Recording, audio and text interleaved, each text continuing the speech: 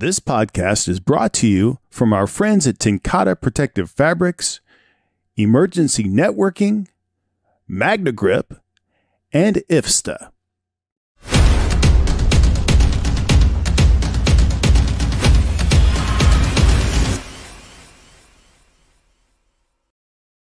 Hey everybody, it's Eric Dreiman from the Hooks and Hoses podcast. Welcome to the latest edition of the podcast this evening.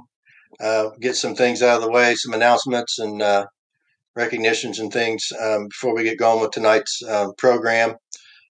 First and foremost, please, if you're listening to this on YouTube or one of the platforms, podcast platforms, please like it. It just helps us with our content ratings and things. So we really appreciate it if you give us a thumbs up or a 5-star review or whatever you feel is appropriate.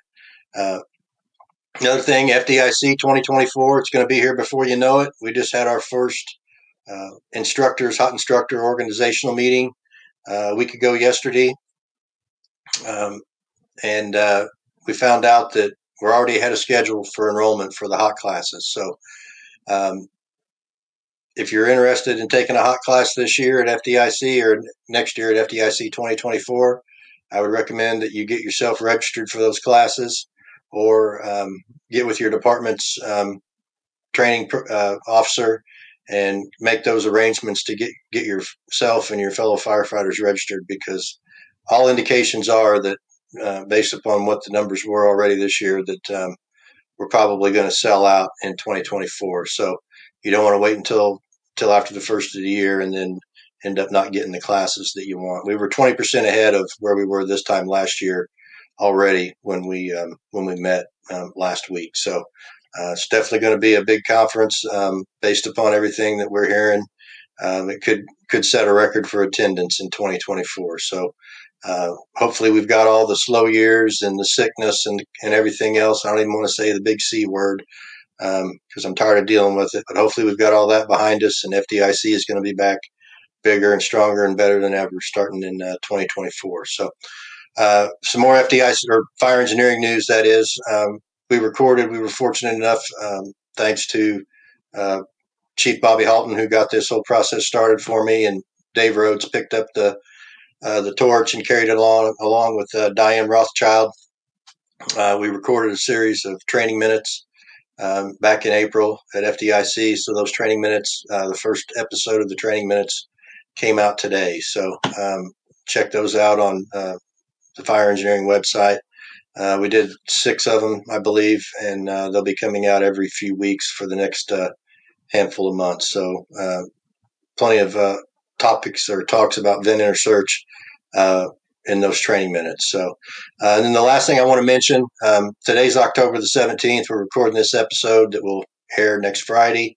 On this date, back in 1966, the New York City Fire Department up to that date suffered their greatest loss of life in a single day, and that was at the 23rd Street fire.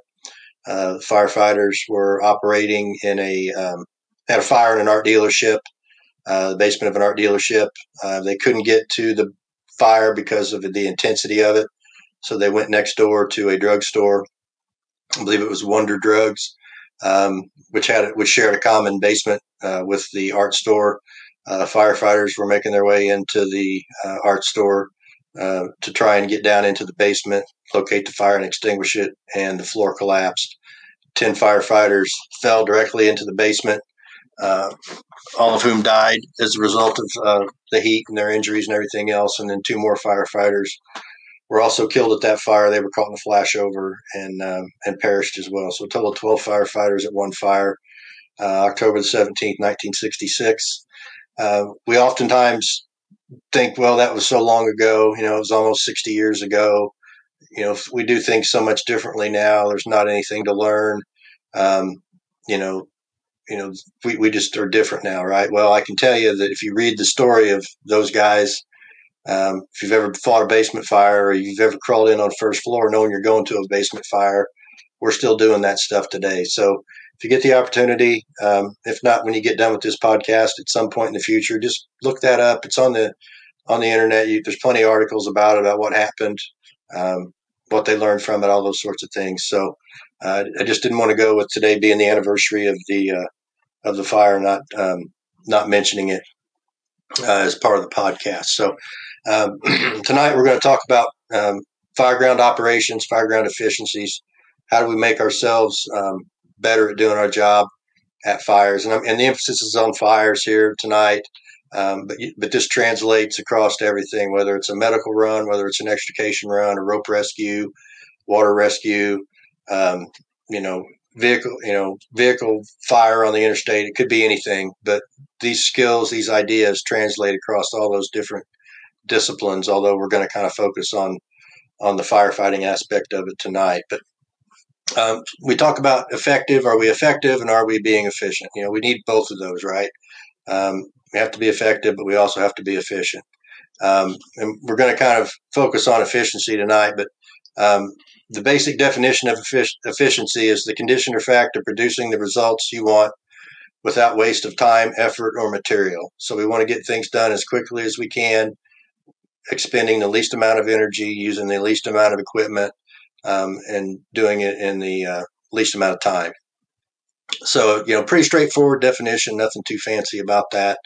But when we start to dissect that and break that down, it starts to take on a little bit more complex of a meaning, and all the different aspects and facets of it about how we maintain we get our efficiency, and then after we get our efficiency, how do we maintain it? So I use the word peak. We like our acronyms in the fire service, but the letters of peak, PEAK, all stand for a different word. The P stands for prepare or practice, kind of interchangeable. The E is our equipment. The A is assignments, and then the K is knowing. So we're going to kind of get into those a little bit, and then there's some tenets that go along with it that we'll discuss individually as well. So when we prepare or practice, the things we want to do, or we want to know how we do it. So we want to know how to use a piece of equipment, how to use a ladder, how to use a saw, how to use a defibrillator, whatever we're talking about. But not only do we have to know how to use it, we need to know why to use it. Why are we using a 2.5 instead of an 1 3/4, or why are we using a 28 instead of a 20-foot straight? Or you pick the equipment, and we could have those debates, but you need to know the why.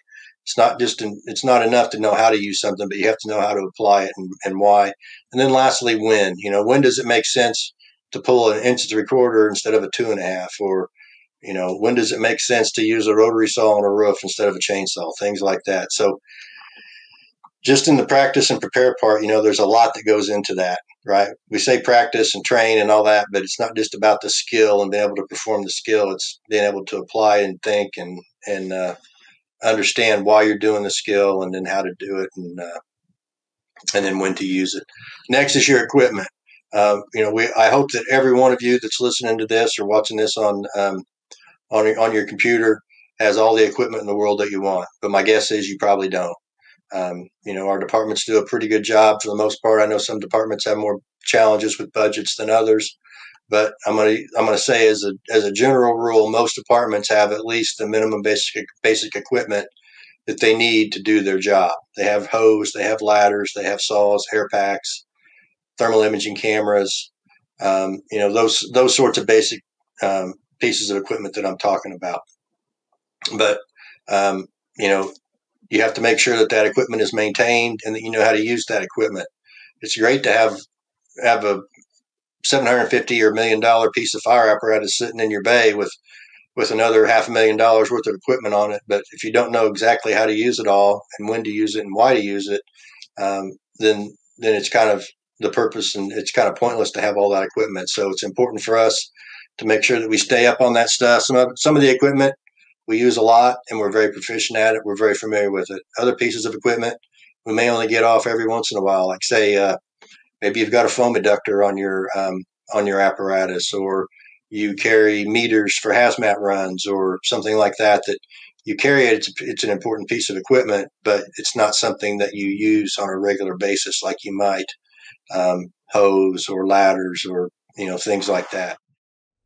Seconds count when responding to an emergency. Minutes saved count when documenting your day.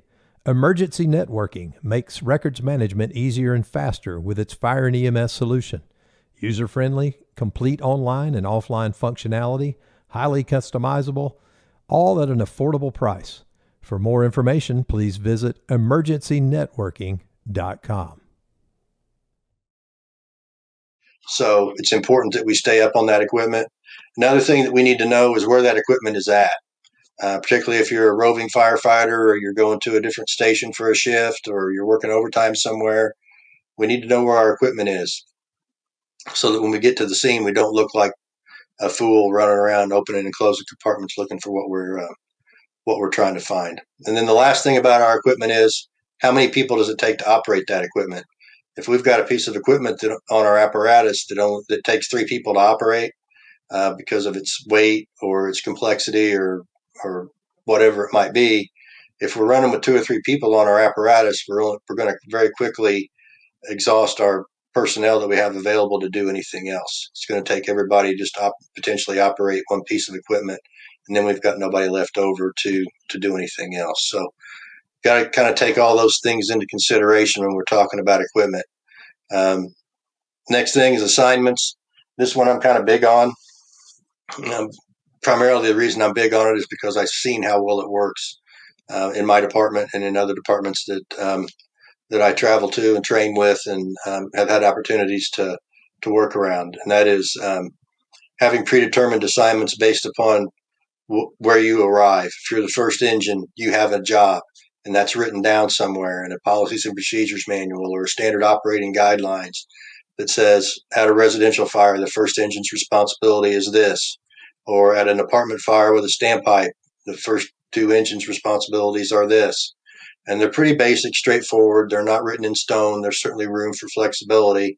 But having those predetermined assignments makes a huge difference because it allows you, whether you're the company officer, you're the engineer, or you're the firefighter, or even a chief officer for that matter, if I know that engine 1 is going to be the first engine, or I know that engine 3 is going to be the second engine, and we have all that written out, what the first engine, second engine, first ladder, whatever it might be, is supposed to do when they arrive on the scene, unless I need them to do something outside of those standard written guidelines that we've predetermined, I, as the incident commander, or I, as the company officer, don't really have to do a lot of extra thinking or a lot of extra talking on the radio.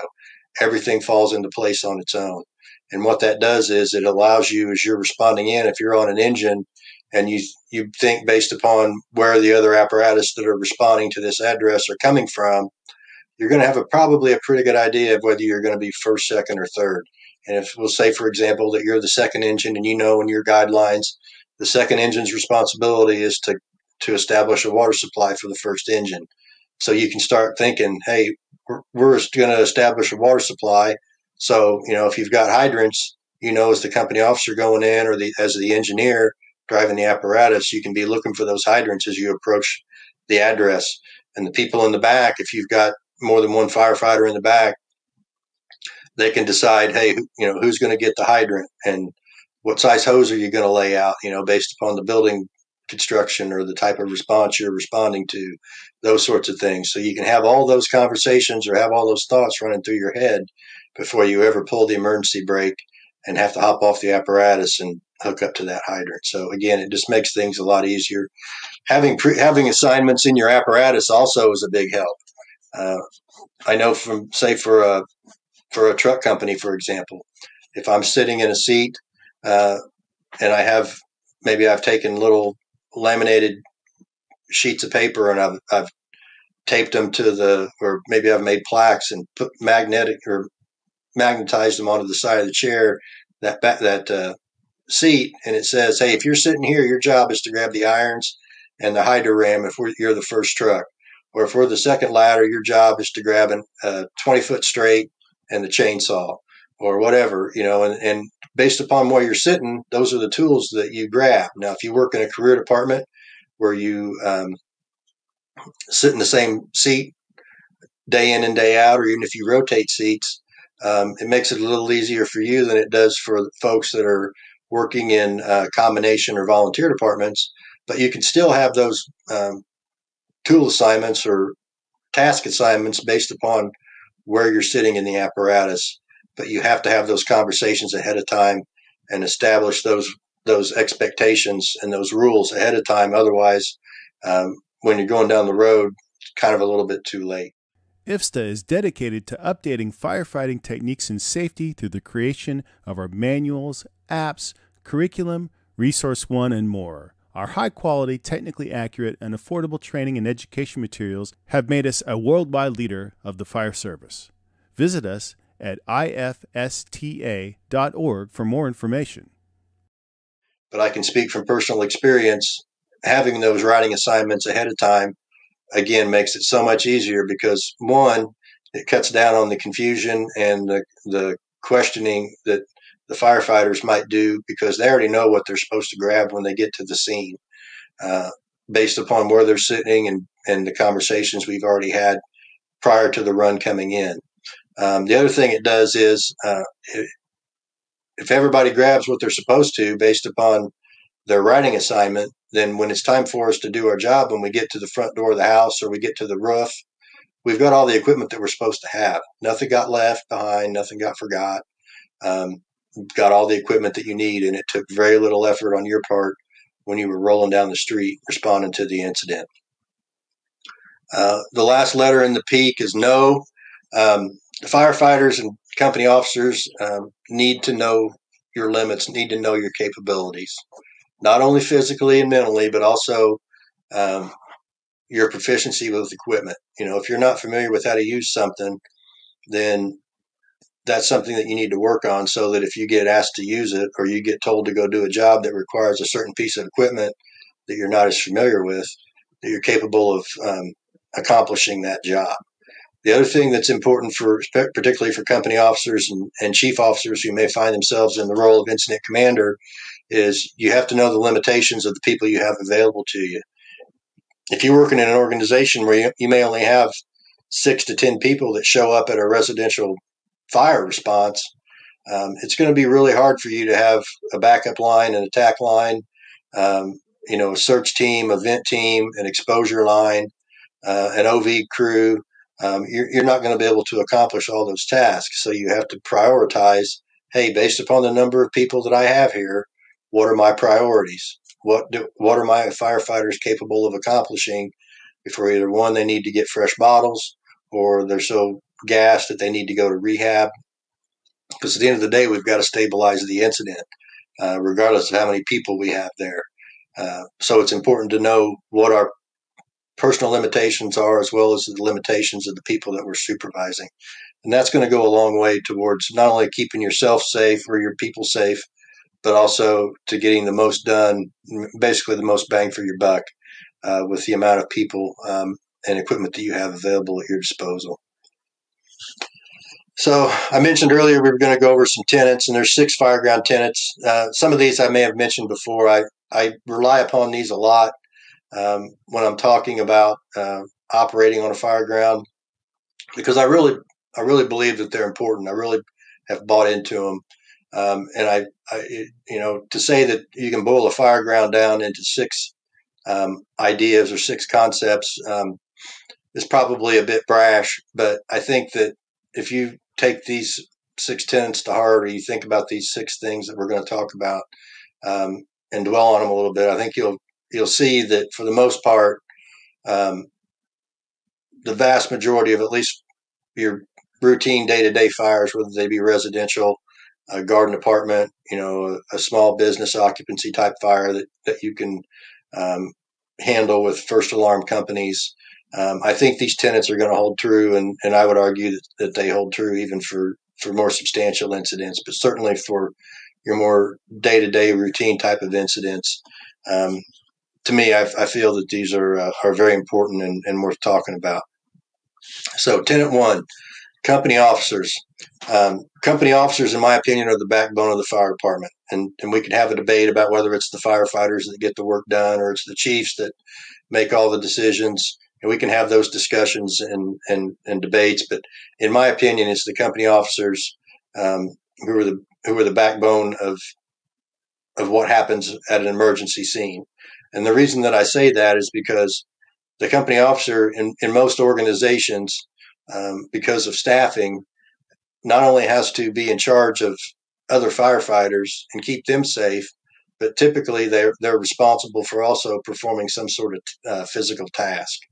So they have to be able to think on their feet and prioritize tasks that have to be accomplished.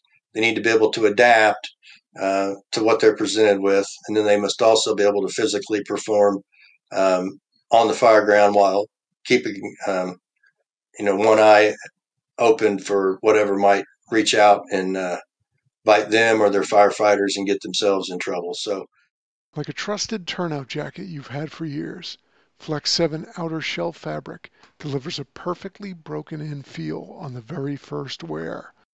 Flexible, comfortable, and powered with the strength of enforced technology, Flex 7 outer shell fabric is made to move. To learn more, visit tencatafabrics.com/flex7. Flex 7, powered by enforced technology, only from TenCate Protective Fabrics.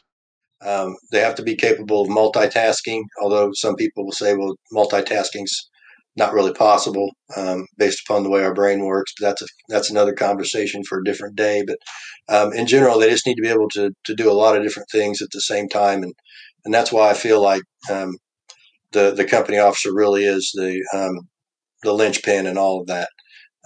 And making sure that everything's getting done at an emergency scene, whether it's a fire or some other type of incident. The second rule or tenet is nothing should deter from stretching and operating the first hand line to put water on the fire. And I've seen it. I'm sure you all have probably seen it, where two engine companies are racing one another across the front yard or up a stairwell or whatever the case might be, because they want to be the engine company that gets to put the fire out. And back in the 1800s, when insurance companies used to pay the volunteer fire department that put the fire out, I don't agree with it now, and I certainly wouldn't have agreed with it then.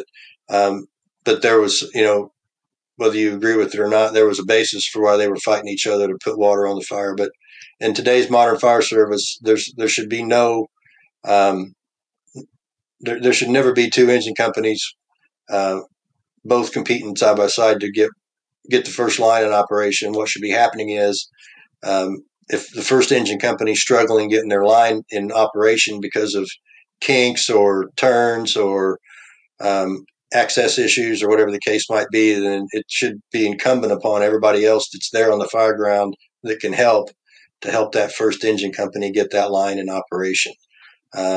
Some departments will actually pair engine companies up, particularly when you get into a mid-rise or a high-rise firefighting situation, simply because of the challenges in using larger diameter, 2.5-inch hand lines to fight fires, standpipe operations, or a building that has no standpipes, but maybe you need to get water up to the 4th or 5th floor, is normally going to require more than one engine company to do. So it only makes sense that you double up the number of people to help get that hand line in place as quickly as possible.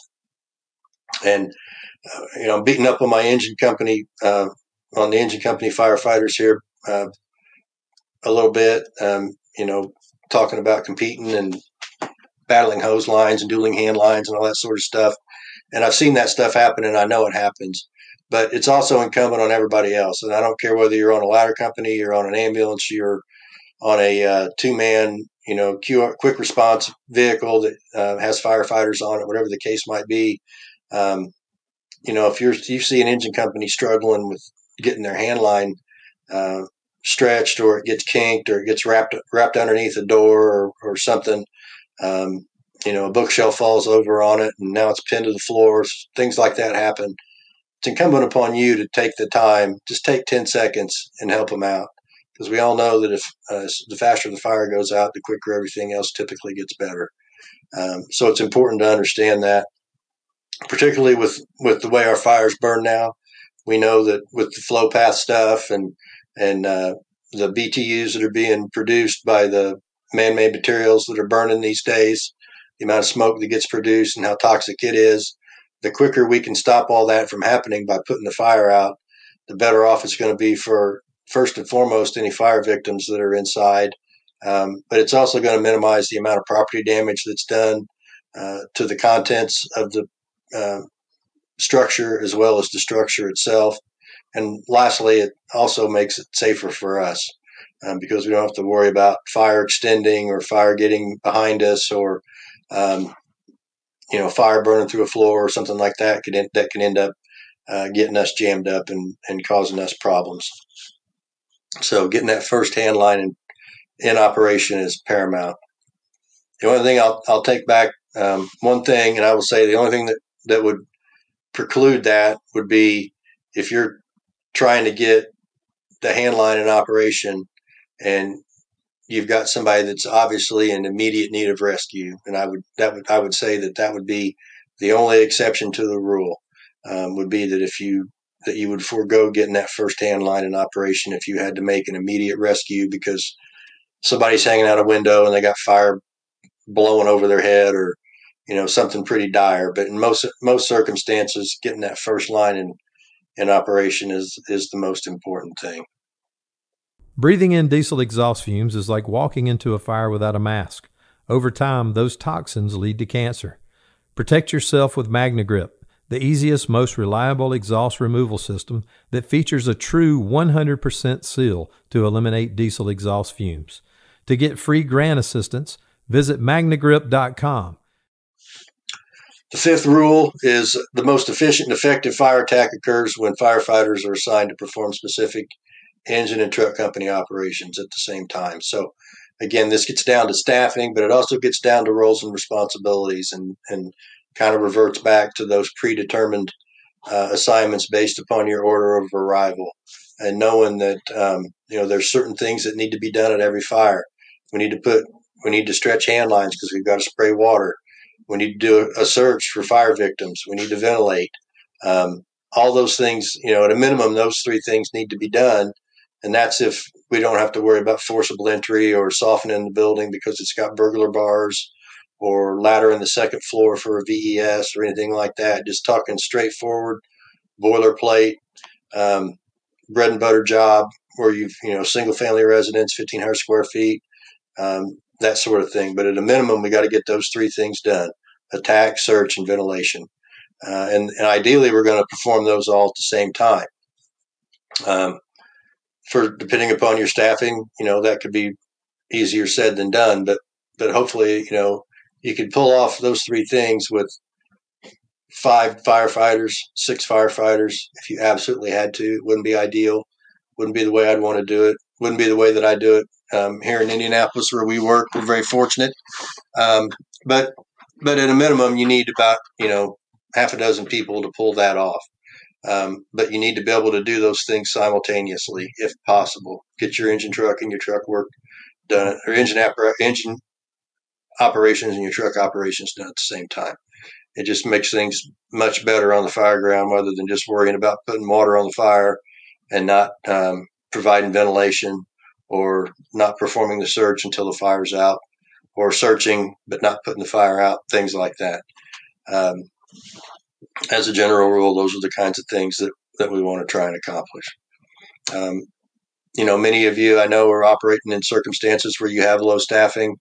I would say that if you think that you've got a working incident, or as soon as you've got a working incident, if you think you need more people, then you probably need twice as many as you think you're going to, because you're already kind of behind the 8 ball. You're behind the curve at that point. So call for more assistance. I know a lot of you, it's coming from 10, 15 minutes away or more maybe, but I'd rather get them going and then turn around and not need them than all of a sudden you need them and now you got to wait 10 or 15, 20 minutes for them to get there. So, for those of you who aren't as fortunate as others to have the good staffing, if you think you need people, then you probably do. So get them going and get them to the scene.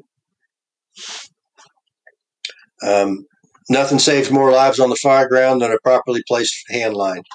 Again, if the fire goes out, then we've made everybody else's job a whole lot easier. We know that when we put water on the fire, some of the things that happen are pretty straightforward. It gets cooler. We're knocking the BTU production, that heat production, out of the fire because we're extinguishing it. But the other thing that happens is that fire stops producing all those noxious gases. And then the third most straightforward thing that it does is all those hot gases that were being pushed out away from the seat of that fire, because we know that, to get into a quick physics lesson here, things always move from a state of high pressure or an area of high pressure to an area of low pressure. So where the heat is, that's high pressure, and where the cooler area is outside, that's low pressure. So all that heat and stuff's trying to get to where it's cooler.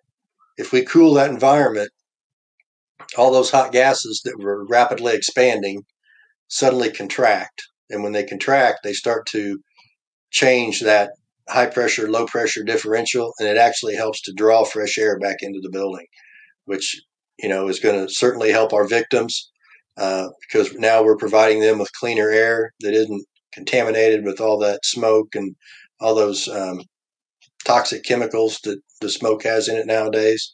But it's also going to cool the environment, which is going to make it better for our victims. It's going to make it better for us as firefighters. It's going to help improve our visibility, and it's going to help us to accomplish our job much faster, so that we're not so exhausted. We're not getting ourselves jammed up because we can't see what we're doing, and we're not overextending ourselves, trying to do our job because of the visibility and the high heat and those sorts of things. So, even if we know we're going to need multiple hand lines, if we've got a fire that's deep seated or it's taken over a good portion of the structure, it's still imperative to get that first hand line moving some water in the right direction before we focus on getting additional hand lines stretched and operating there. Even if all we do with that first hand line is basically prevent that fire from extending any further, we're basically putting that hand line up as a shield or a block to that fire to minimize its ability to spread any further. If we can keep that fire in check until additional hand lines are able to be charged and put into operation, then we can save potentially more victims that aren't in that involved area. And certainly we can save, at least a portion of the structure that might otherwise be lost if we had 2 or 3 different companies trying to stretch their lines simultaneously, all the while the structure's burning down, rather than focusing on getting that first hand line in operation. So again, it just goes back to the importance of that first hand line that I talked about earlier. Rule 5 or tenet 5 is having proper staffing, training, equipment, and strong officers provides the greatest opportunity to successfully use the risk versus benefit or risk versus reward concept. So, we can risk a lot to save a lot, risk a little to save a little, and all that sort of stuff that we've all heard before. But if we don't have the right people, the right training, the right equipment, and good officers, then it's going to make it hard for us to make a conscious, legitimate, honest risk versus benefits analysis, or create an incident action plan. If you want to talk a little bit more, you want to get NIMSY and more incident command related, and talk about your IAP and those sorts of things. Because believe it or not, every fire we have an IAP. Most of them aren't written down, but we have an incident action plan that we execute at every fire. We know the fire needs to be extinguished. We know we need to search for victims. We need to ventilate. That's your incident action plan, whether it was written down or not, and that's your risk versus benefits evaluation that you're doing. Where is it safe to operate? What risk am I willing to take? What risk am I willing to put the people under my charge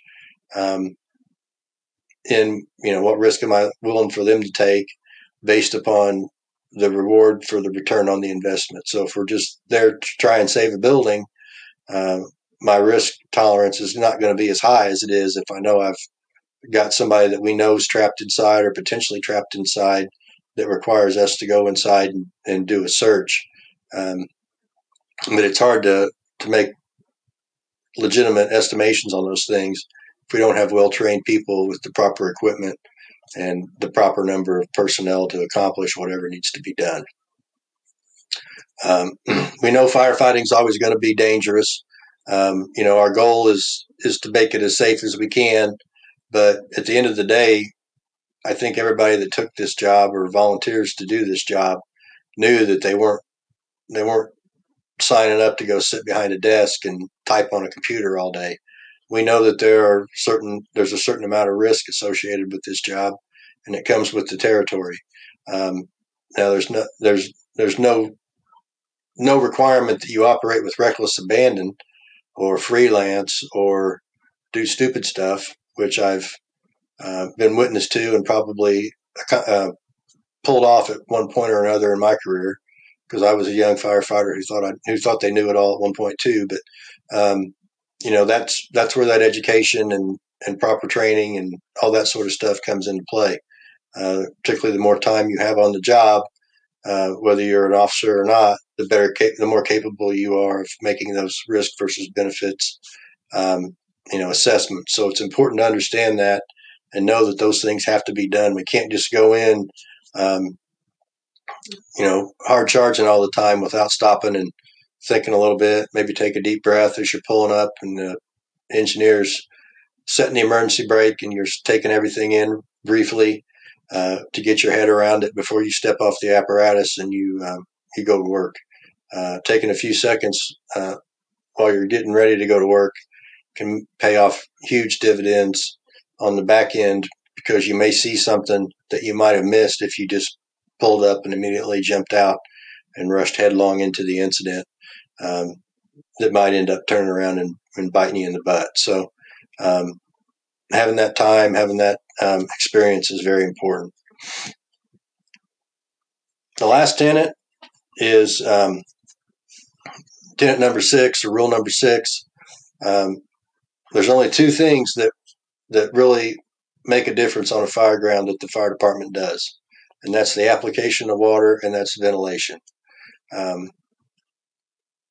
If we ventilate but we don't put water on the fire, what happens? I think we'd all agree that the fire is going to get bigger. If we put water on the fire but we don't ventilate, what happens? Well, we potentially steam ourselves, we steam our victims. The water that expands, it might displace the smoke, but depending upon how much water we flow and how much it expanded, it could actually push some of the fresh air out along with the bad air because of all that steam expansion. So we know that when we put water on the fire, we're cooling the atmosphere, which is important for our victims and for us from an operational standpoint. We know that's important. But we can also cool the environment if we coordinate our ventilation with our fire attack.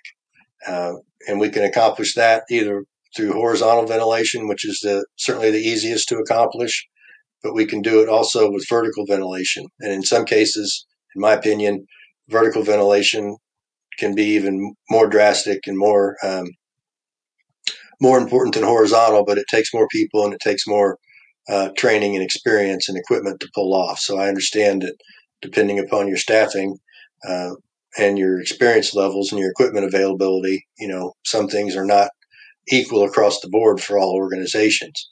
But regardless of whether you perform horizontal ventilation or you perform vertical ventilation, it's important to coordinate those with the attack crew. I've seen videos of firefighters who thought, they had a pike pole in their hand or they had an axe in their hand. Therefore, they had to go around and break out every window that they came across, which, for the untrained firefighter, an experienced firefighter, that's what they're supposed to do. They're supposed to let the smoke out, right? Because if you break the windows, we let all the bad smoke out, right? But those of us that have been around a while, been to some fires, had some experience, did some studying on our own, know that when all that bad air is going out, we're bringing fresh air in. and all that fresh air is going to do is, as we know, is feed the fire. So that's why I say it's important to coordinate. You know, if you've got if you can identify from the outside where the seat of the fire is, or maybe you don't know exactly where it is, but you know which end of the house it's on, and you're going to try and provide some horizontal ventilation to for the attack crew when they get inside and start flowing water. You need to wait until you hear them flowing water before you take the window. Don't take it before they're there and ready to go. I've seen that happen prematurely. I've seen crews that were going in. Suddenly their pump operator loses water for some reason, or a length of hose bursts, or they're crawling in and suddenly they encounter hoarding conditions, and they made it in the front door and maybe 10 or 15 feet inside the front door, but they can't actually get to the back of the structure where the fire's burning, but somebody's already taken the glass out. And now we've got a situation where we've got a fire that's being fed all the fresh air that it wants, and there's no way to get any water on it. So please, if you're going to horizontally ventilate, coordinate that with the attack crew. You know, you hear people talk about, well, you know, the attack crew should hit the horizontal vent crew on the radio and say, okay, we're getting ready to apply water. Go ahead and take the windows. Well, if you can stop and think to do that, then more power to you. But I've seen more times than not, it's just as easy for the horizontal firefighter to just wait and listen for when they start to hear the water flow, and then take the windows. If the engine officer has the wherewithal to stop and actually radio out and say take the windows, then more power to them. But in my experience, that sounds good in training. That sounds good in theory, but it just doesn't happen at most incidents that I've been to. So coordinate that with the attack crew, however you do it. If you're going to the roof, normally as a general rule, unless there's a lot of debris or an extremely hot fire that it's going to require more than one hand line to knock down, most of the time the attack crew is going to be near the seat of the fire or at the seat of the fire and applying water by the time you can assemble the crew and get to the roof and get the roof opened up and punch the ceiling and all the other things that have to take place when you're doing vertical ventilation. So, it's more of an issue, in my opinion, with horizontal, because that can happen so much faster because of you really only need a hand tool to perform horizontal ventilation versus vertical. You need all the extra equipment. So, but either way, coordinate that. We know that ventilated fires that don't have any water applied aren't going to get better; they're going to get worse. So it's just important to understand that and make sure that we're coordinating things so that we're doing the best job we can. Number one, foremost for our victims, anybody that might be trapped inside, but and secondly for us, for our well-being. But I think one thing that often ends up being overlooked by a lot of firefighters, because some firefighters' mindsets or the way they think is we don't really take into consideration the amount of property damage that we're doing when we're going around breaking glass, or we're breaking in doors, or different things like that. I'm not saying don't do it. I realize there's absolutely plenty of times where it makes sense to do that. But at the same time, not everybody has insurance. If you live in a socially depressed or impoverished area, a lot of people may not have insurance. Or if you think about going to an apartment fire, and many of you probably know this because you've lived in an apartment at one point in your life, but if you live in an apartment, you're responsible for your own insurance. The apartment company insures the building so that if the building burns down, their insurance company is going to pay to have the building rebuilt. But they're not going to reimburse you for all your clothing and your electronics and everything else that gets destroyed. It's up to the individual tenants that live in those apartment buildings to have that insurance. And if somebody's living in an apartment, they may not have the financial means to have that renter's insurance, and then there's an apartment fire and all their stuff's lost, and they're up creek without a paddle. They're destitute at that point. They don't have a place to live. They don't have any clothes. They may have lost who knows what. They're going to school, their laptop or whatever. So property damage, I think, to me, is one thing that we as a fire service pay a little more attention to when possible, property conservation and the amount of damage that we do. But that was a little bit of a soapbox lecture on my part on the property damage. It wasn't actually part of the original discussion that I was going to have tonight, but I think it's important to bring that up. So a little bit shorter podcast tonight. I want to thank you for tuning in. I'm always looking for ideas for guests. I have plenty of guests that I can have on, but if you have anybody that you would like to see me interview on the show, I'm building the list for 2024 of potential guests that I want to try. So I want to, if the audience has people they'd like to see me interview, we all know the big names, and I'm not going to mention them. Those people are all great. They have a lot to offer. But I'm looking for people that maybe you know about, or you think that they have some really good thoughts on a topic, or they're really well versed in the way of doing something, but they may not be as well known as some of the big names that you see in the headlines all the time at the conferences or writing the articles in Fire Engineering Magazine and things like that. So I'm always looking for suggestions for guests. If you have any questions for me, if you want to talk about training ideas or having me out to do any training for your organization, I'm on Facebook. You can find me at Eric Dreiman on Facebook, or the Hooks and Hoses Facebook page. Check us out on Instagram. Follow us there. We try and post stuff as well on Instagram. Thanks again, everybody, for listening. Hope everybody has a good Halloween. We'll see you after, I believe my next podcast doesn't come out until after Thanksgiving. So everybody have a good Thanksgiving. Take care and be safe.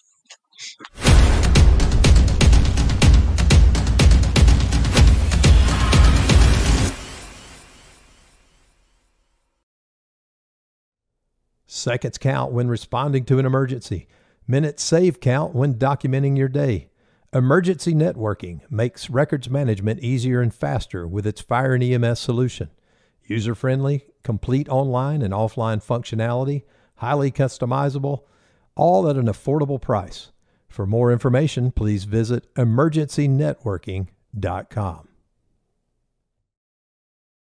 IFSTA is dedicated to updating firefighting techniques and safety through the creation of our manuals, apps, curriculum, Resource One, and more. Our high-quality, technically accurate, and affordable training and education materials have made us a worldwide leader of the fire service.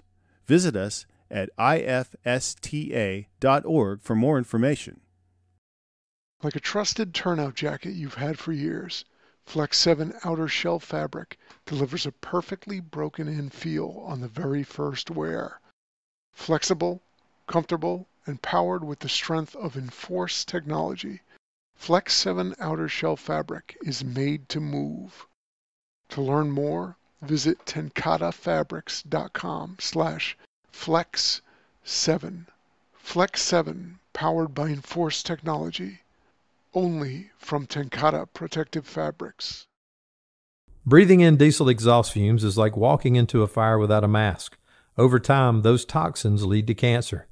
Protect yourself with MagneGrip, the easiest, most reliable exhaust removal system that features a true 100% seal to eliminate diesel exhaust fumes. To get free grant assistance, visit